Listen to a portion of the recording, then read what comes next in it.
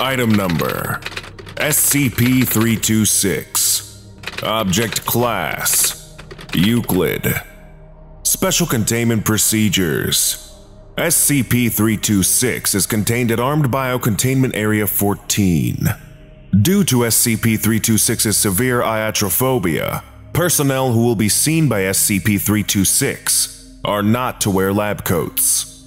Due to SCP-326's post-traumatic stress disorder, her tendency to undergo panic attacks, and the increased danger she poses to personnel during these episodes, SCP-326 is never to be beyond sight of a panic room into which she can flee. The path between SCP-326 and the closest panic room is to remain unobstructed.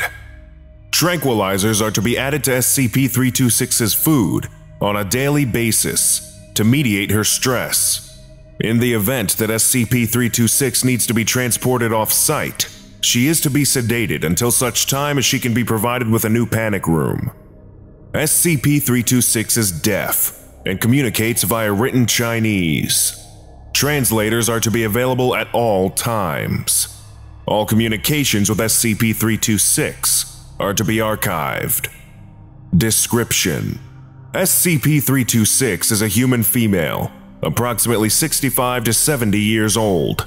However, this figure is SCP-326's physiological age. Chronologically, SCP-326 is over 120 years old. SCP-326 has been subjected to significant body modifications by an anomalous technology.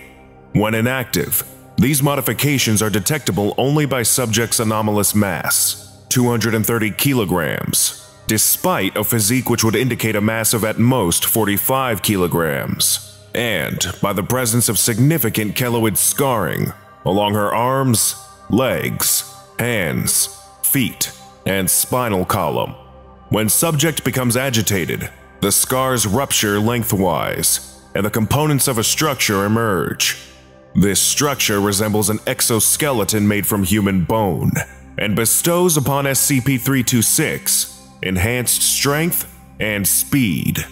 The degree to which her speed and strength are enhanced is unknown, as she is reluctant to participate in quantitative testing. However, she has demonstrated the ability to, when in a panic, throw two 100-kilogram security guards over distances greater than 4 meters. And to travel over 20 meters to her panic room in 2.8 seconds. Due to logistical difficulties with sampling, not only is the exoskeleton extremely durable, its accessibility is limited to those times when SCP-326 is panic-stricken.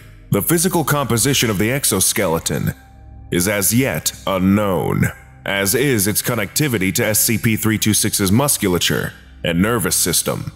Radiographic imaging has been hindered by the subject's phobic reaction to X-ray machines. SCP-326 is deaf, but still able to speak, as a result of having deliberately ruptured both of her own eardrums at some time prior to entering into Foundation custody. Her stated goal in doing this was to avoid hearing bad words. Further questioning on this topic results in SCP-326 becoming agitated and distressed.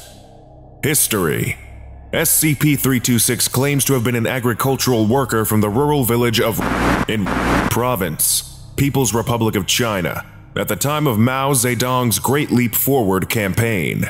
She describes having been approached by some young men who induced her to participate in a procedure for the revolution. The procedure was very secret and involved bad doctors, bad magic, and much death. Eventually, however, the young men stopped coming, and SCP-326 was left in the room of ice. This is thought to indicate cryogenic suspension. In 2000, a containment breach by SCP led to the collapse of several buildings in the Chinese city of Foundation cleanup crews discovered SCP-326 wandering in the wreckage, identified her as anomalous, and took her into custody. Lesson complete. If you missed the previous orientation, go watch SCP-325, The Detergent, right now. Or for the complete course, watch this playlist.